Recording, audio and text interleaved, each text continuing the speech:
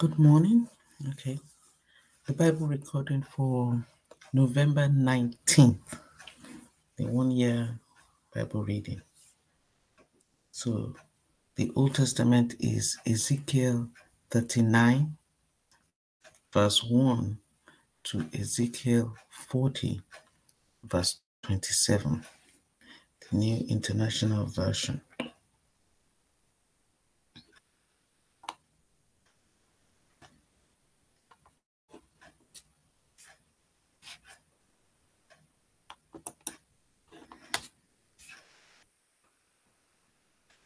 Sorry about that.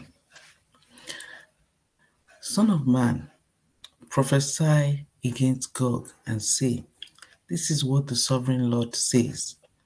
I am against you, Gog, chief prince of Meshech and Tubal.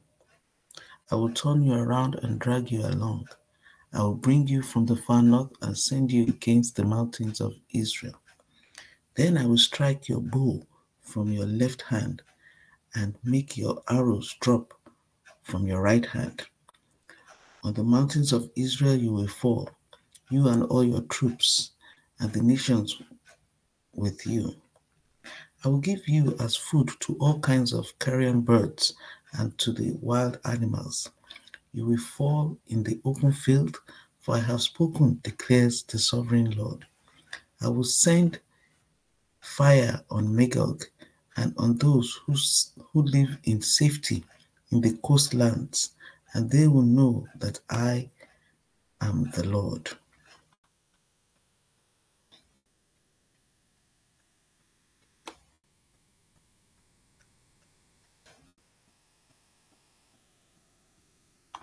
I will make known my holy name among my people Israel.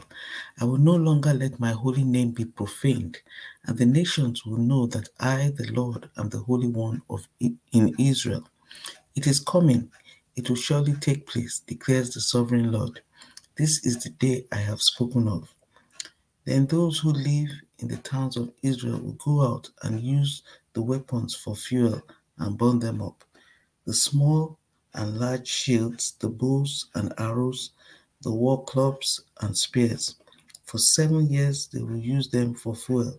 They will not need to gather wood from the fields or cut it from the forest, because they will use the weapons for fuel, and they will plunder those who plundered them and loot those who looted them, declares the sovereign Lord. On that day I will give Gog a burial place in Israel, in the valley of those who travel east of the sea. It will block the way of travelers, because Gog and all his hordes will be buried there. So it will be called the valley of Hamon Gog. For 7 months the Israelites will be burying them in order to cleanse the land. All the people of the land will bury them, and the day I display my glory will be a memorable day for them, declares the sovereign Lord. People will be continually employed in cleansing the land. They will spread out across the land, and along with others, they will bury any bodies that are lying on the ground.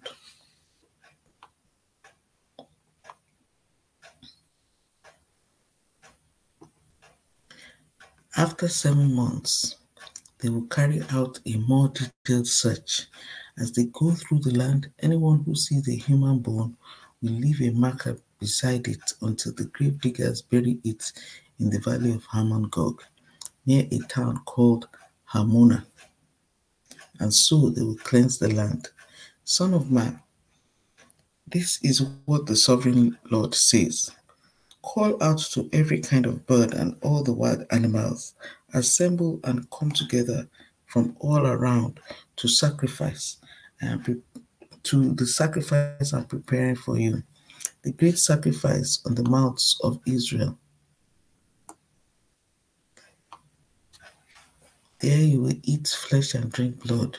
You will eat the flesh of mighty men and drink the blood of the princes of the earth, as if they were rams and lambs, goats, and bulls, all of them fattened animals from Bashan. At the sacrifice I am preparing for you, you will eat fat till you are glutted, and drink blood till you are drunk. At my table, you, you will eat your fill of horses and riders, mighty men and soldiers of every kind, declares the sovereign Lord.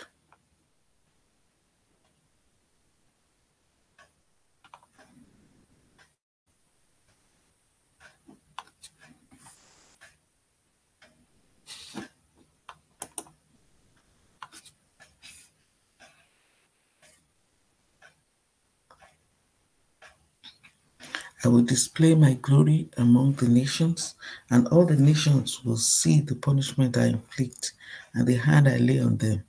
From that day forward, the people of Israel will know that I am the Lord their God, and the nations will know that the people of Israel went into exile for their sin because they were unfaithful to me. So I hid my face from them and handed them over to their enemies, and they all fell by the sword. I dealt with them according to their uncleanness and their offenses, and I hid my face from them. Therefore, this is what the sovereign Lord says: I will now return the fortunes of Jacob and will have compassion on all the people of Israel, and I will be zealous for my holy name. They will forget their shame and all the unfaithfulness they showed toward me when they lived in safety in their land, with no one to make them afraid. When I have brought them back from the nations and have gathered them from the countries of their enemies, I will be proved holy through them in the sight of many nations. Then they will know that I am the Lord their God. For though I sent them into exile among the nations, I will gather them to their own land, not leaving any behind. I will no longer hide my face from them, for I will pour out my spirit on the people of Israel, declares the sovereign Lord.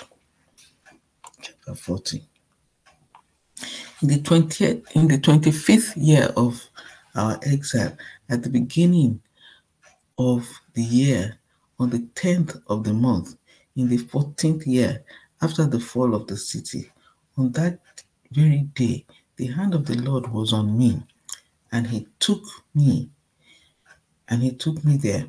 In visions of God, he took me to the land of Israel and set me on a very high mountain, on whose south side were some buildings that looked like a city. He took me there, and I saw a man whose appearance was like bronze. He was standing in the gateway with a linen cord and a measuring rod in his hand. The man said to me, Son of man, look carefully and listen closely and pay attention to everything I'm going to show you, for that is why you have been brought here. Tell the people of Israel everything you see. I saw a wall completely surrounding the temple area. The length of the measuring rod in the man's hand was 6 long cubits, each of which was a cubit and a handbreadth. He measured the wall. It was 1 measuring rod thick and 1 rod high. Then he went to the east gate. He climbed its steps and measured the threshold of the gate. It was 1 rod deep.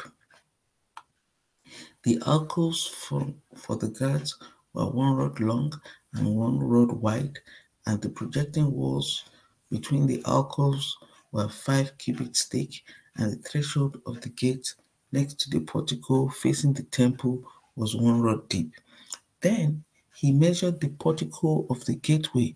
It was 8 cubits deep, and its jambs were 2 cubits thick. The portico of the gateway faced the temple. Inside the east gate were 3 alcoves on each side. The 3 had the same measurements, and the faces of the projecting walls on each side had the same measurements. Then he measured the width of the entrance of the gateway. It was 10 cubits, and its length was 13 cubits.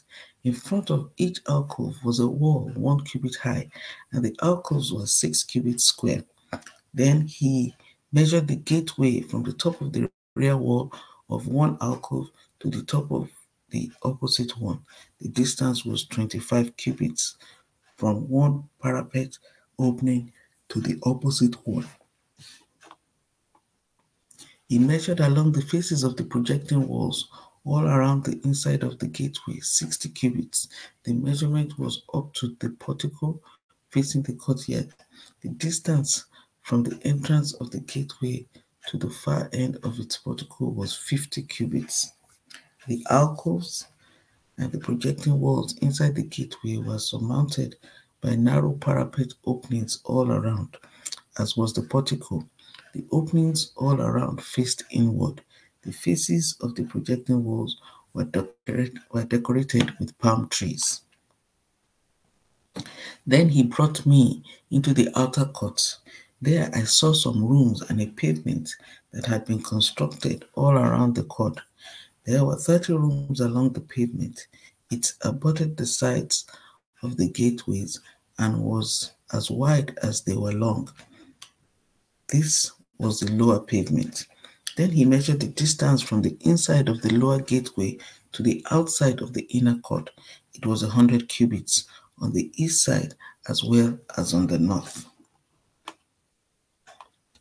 Then he measured the length and width of the north gate leading into the court.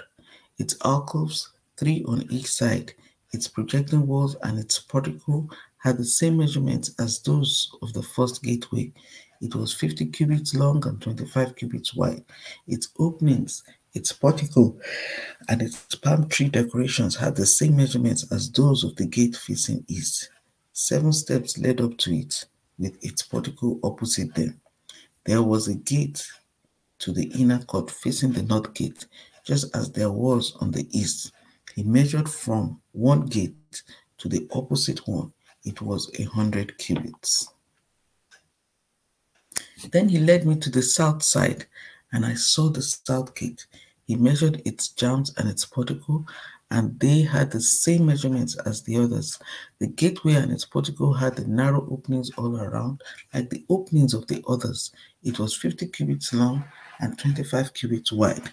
7 steps led up to it, with its portico opposite them.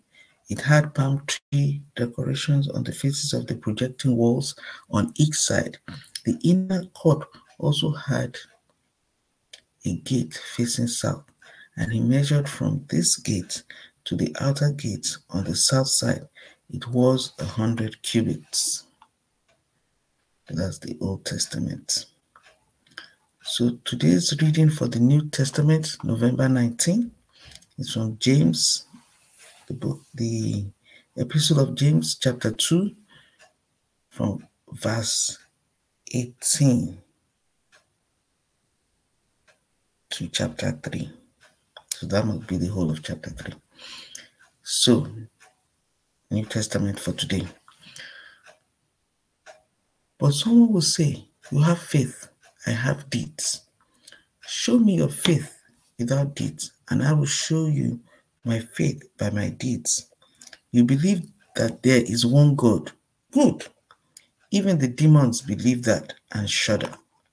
You foolish person, do you want evidence that faith without deeds is useless? Was not our father Abraham considered righteous for what he did when he offered his son Isaac on the altar? You see that his faith and his actions were working together, and his faith was completed by what he did. And the scripture was fulfilled that says, Abraham believed God, and it was credited to him as righteousness, and he was called God's friend.